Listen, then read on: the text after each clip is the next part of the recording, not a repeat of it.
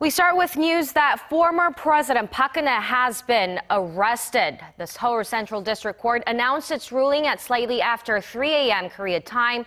Some 4 hours ago, she's been detained on a slew of charges, including bribery, abuse of power, coercion, and leaking government secrets. Park becomes the third former South Korean president to be arrested, and if found guilty, she could find herself serving many years behind bars. Let's start at Seoul's Detention Center located in Uiwang, Gyeonggi-do Province, Park's new home for the foreseeable future. Our Shin Se-min is there for us. Semin, what's the atmosphere like there now? Are we seeing any massive protests from Park's supporters like the ones that we've seen around her private residence recently? Yes, she had the current mood here in front of the Seoul Detention Center is rather calm, especially compared to a couple of hours ago when the former disgraced President Park Geun-hye had arrived at around 4:45 a.m. That is a little over 2 hours ago.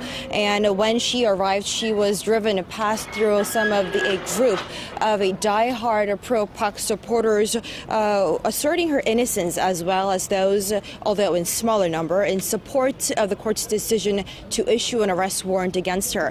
Now, the level of security has been reduced somewhat since her arrival, and we're seeing less activity outside the facility at this hour.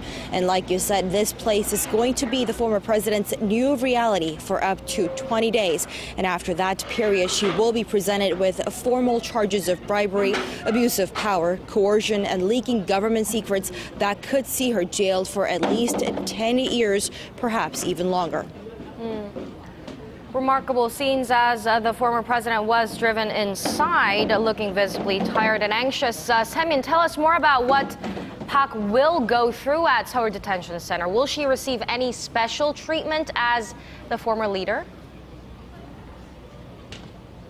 That's right. It's fair to say that Park is now through her life of comfort starting today. And as with a lot of the suspects being brought here, she will go through or has already gone through a medical checkup, a process deemed extremely embarrassing. And that's a necessary step as the guards here need to go through and check on the suspects being brought here to make sure that they don't have any items that they're not supposed to.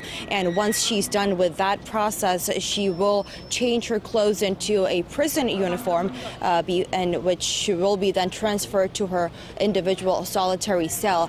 And in terms of the size of the solitary cell, it'll be equal to that of the prison cells assigned to the past former presidents who had also served some jail time, which is larger than the usual 6.5 square meters.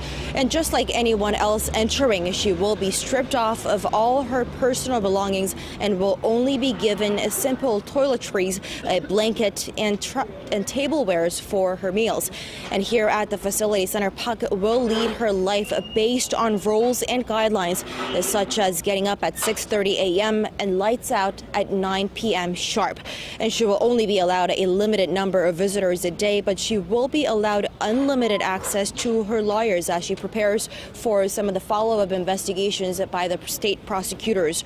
Now, and these rules are also being followed by a number of other once powerful figures who got mixed up in this influence peddling scandal. Now, they are Samsung's de facto boss Lee Jae-yong, the woman at the heart of the entire scandal, Choi Soon-sil, and her niece Chang Si-ho, and Choi's close associate Cha Eun-taek, the ex-presidential chief of staff Kim Ki-chun, and the former culture minister Cho Yun-sun, who are already jailed here at the facility. And the Korea Correctional Site says that although they are involved in the same influence peddling scandal, they will not be allowed any contact while being held at the facility. Ji-hye.